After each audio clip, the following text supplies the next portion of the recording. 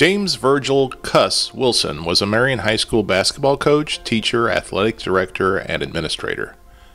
As a Marion High School student, Cuss did not play basketball. However, he later played 4 years at SIU in Carbondale, the last 2 as captain. He returned to MHS as a teacher in 1934 and went on to become head basketball coach, winning 301 games in 15 years, an average of 20 each season.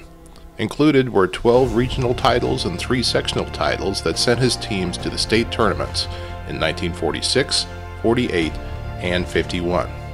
Longtime Marion resident and business and community leader Johnny Goss played for Cuss in the 1940s.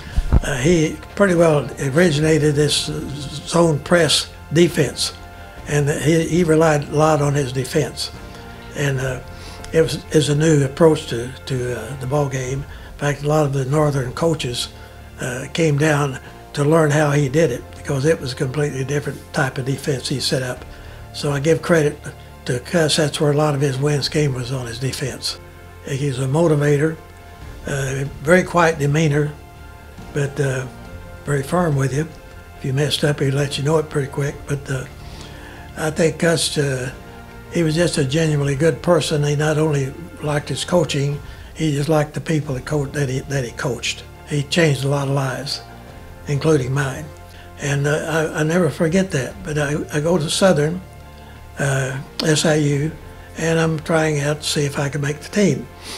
And they didn't know I was out. We practiced playing, the big boys are shooting around, and I would never noticed. So I came home one day and thinking, well, it's time for me to hang it up. They don't even know I'm out there. Cuss was sitting on the football bleachers. I come by to get a little sympathy from him, and I said, you know, Cuss, they don't even know I'm out there. He said, you know, there's no point in me staying.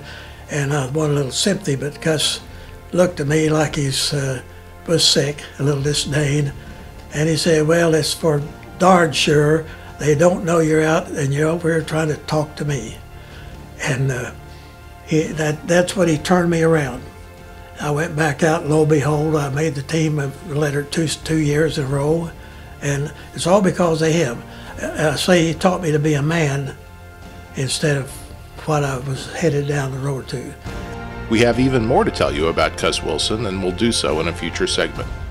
I'm Bill Swinford.